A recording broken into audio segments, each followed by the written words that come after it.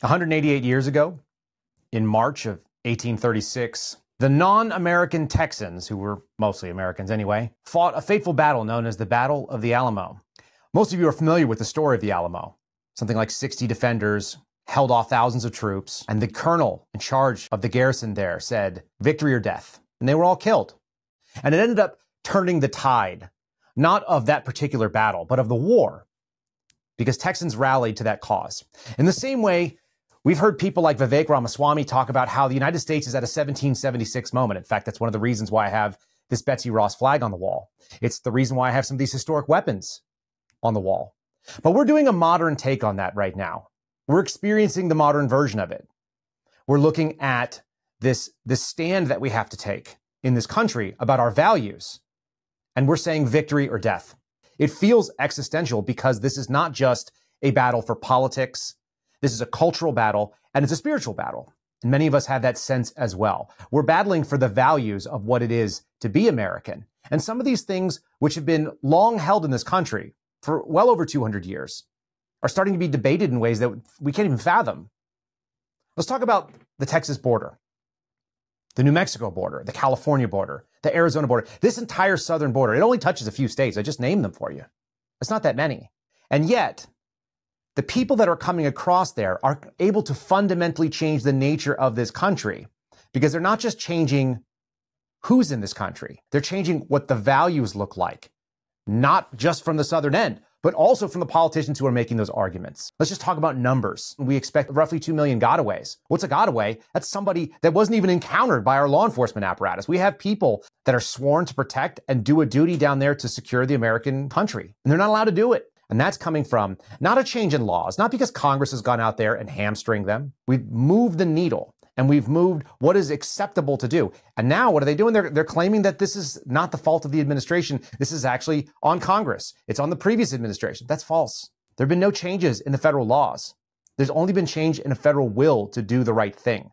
And that got turned over in 2021 when Joe Biden took office. Our federal government lost 85,000 or more children.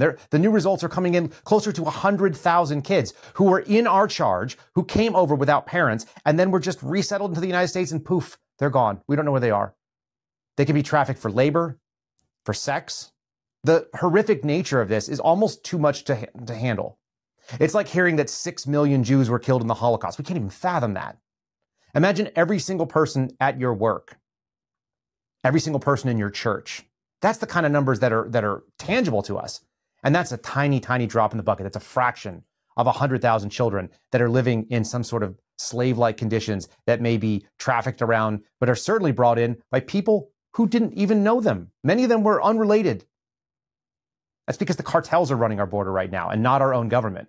Not because we're not able, by the way, but because we're unwilling. There's a failure of will. And so we got to ask some questions about why that is. But what are the results of this? It's pretty obvious. People are incentivized to come through this porous border. They're being moved up through the Darien Gap. They're coming all the way up Central America and through Mexico. These are not Mexican people that are looking for, a chance to work here. These are people that are coming in from the Middle East, from Africa, from Asia. There's a mass number of Chinese that are coming in. It's not the most convenient way to get here, but it's the most effective way, because we are not policing our own border. We've just given it up. And that comes down to political will. It's not the will of the Border Patrol, by the way, and it's not the will of those who work in DHS, generally speaking. It's political superiors that are coming in and saying, don't do your job or you're going to lose it, which puts them in a crisis. Paycheck versus duty. It's incredibly difficult to deal with this. I've navigated this myself. I used to work for the FBI and I was in the same position. Most people don't understand how their little piece of the pie is going to affect the larger thing. But let's talk about it. There's all this human catastrophe left and right. There must be some purpose, right? Is it misguided compassion? I think that actually exists for those who are at the bottom of the political left, those who are sort of motivated to support those policies. There's obviously money involved, and a lot of it.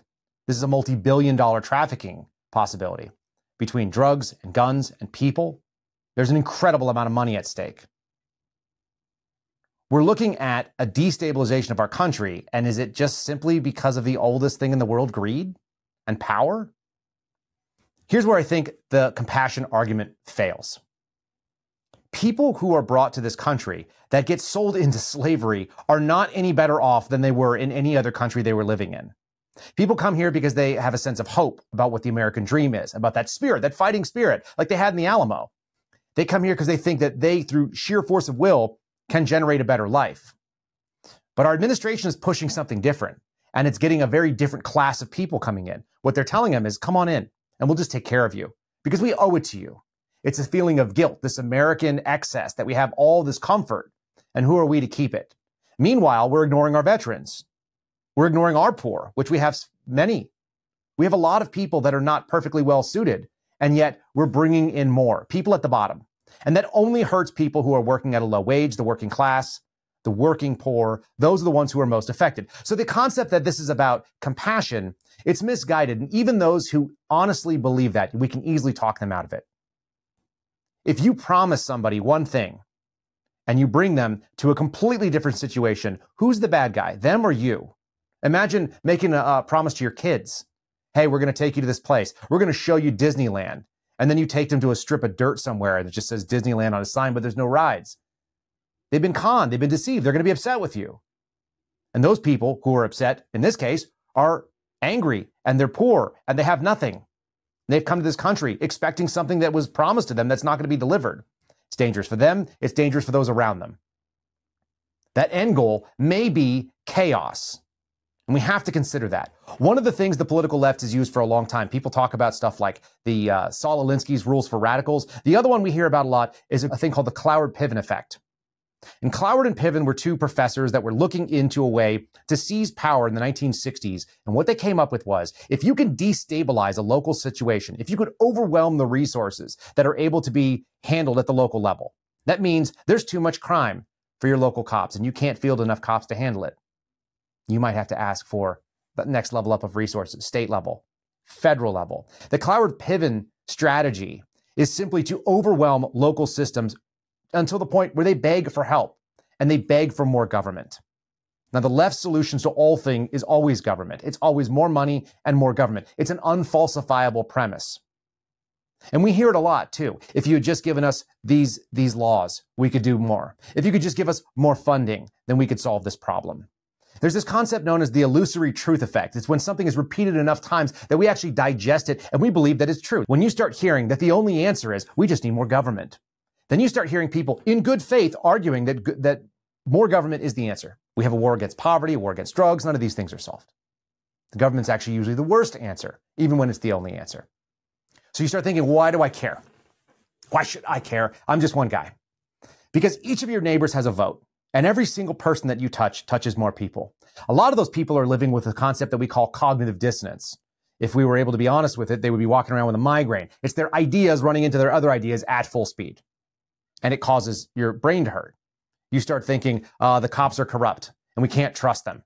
And then you also think, nobody should own guns except the cops. And those ideas are in conflict at all times. It's the same thing as saying, we need to bring in people. America has so much wealth, we need to share it. And then you bring them in and say, now we're going to put them and make them sleep on the streets or sleep at O'Hare Airport on the ground. They're in no better situation. This should be causing cognitive dissonance. You can help your neighbors with this. You can help them understand that their ideas, they're not bad people. They're just failing to understand the situation. I think it often comes down to first order thinking, which is to say we need to be kind. And that knee-jerk instinct can often lead to things that are unkind outcomes. That's where we have to try to distract ourselves. That's the reason why you engage with your neighbors. That's the reason why you should care. Because in this country, if we want it to survive, we not only have to fight for values, we also have to fight for every individual vote. We have to move the needle in our own communities, locally. And what you'll find is that as we start reaching out, there's a lot of your neighbors that think the same way you do regularly. Regular people think like regular people, they always have. That hasn't changed. But what we've had is this megaphone pushing out false information in a way that allowed us to think that we were by ourselves, that we were unique in the world, and nobody else thought like us. So we better keep our mouth shut. Internalized censorship. This problem is often kind of confronted from the Christian side of saying, well, aren't we supposed to love our neighbor? Aren't we supposed to give to those who need? Of course. But I want you to think of a very simple analogy. Flying on an airplane. that safety speech that you want to just disregard every single time you hear it because you've heard it a million times. What do they always tell you? They tell you if the cabin loses pressure. By the way, we've lost pressure in this country, have we not? We have a porous border. That's what a pressure loss looks like. You have to solidify your own safety first. How do you do that? In the airplane, you put on your own mask. That means that you shore up your community, your family, your life, your finances, your spirituality. You put those all and get them solid before you can help your neighbor. And then you have to help your neighbor. If you don't have a solid ground to stand on, how are you going to pull them in? You can't pull somebody into the boat when you're not in the boat yourself. You're just going to drown with them. It's the first thing they teach you when you're a lifeguard, by the way. This country has the same problem on a much bigger scale. And the reason we all have to be engaged is because, one, we all have a say in this. Two, we have to demand it from our politicians. And three, we have a role that we have to play, a very specific action set. And those actions are shore up our own lives, shore up our neighbors as best we can, and then speak the truth, because the truth is the same. It's always been the same. And if you get right down to it, our neighbors and our friends and our loved ones that are on the political left that don't want to speak to us because the last couple of years have been very contentious, they actually all sort of know the right answer too, because most of them grew up and lived in it for the entirety of their lives, minus the last 5 or 6 years. This is not a foreign concept. That's why we're in the Alamo right now. The Alamo was a bunch of regular people. It was a bunch of regular men that made a very difficult decision to say, this is the last stand. There's nowhere to retreat. The enemy is on all sides. And we're going to fight this battle as it needs to be fought, even if it means losing it, because the war is the most important part, the larger concept. You may lose arguments. You may lose some friends.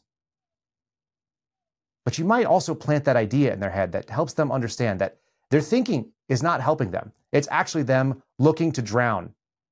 It's looking to get grabbed by that drowning person. We cannot drown ourselves and save anybody. So we have to start looking out for what makes the most sense. And so rather than have this misplaced, mistaken kindness for weakness situation that we have in our current southern border, what we ought to be looking at is what is the best outcome for the people that are coming here? And are they going to get what we are promising them?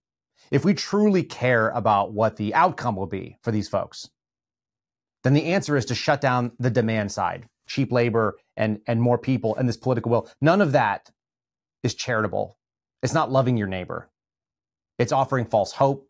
It's offering disappointment. None of those things result in a positive outcome. We remember the Alamo for the reason that it was important, because it was a final stand where people decided victory or death. Be good to your neighbors, y'all. We'll see you soon.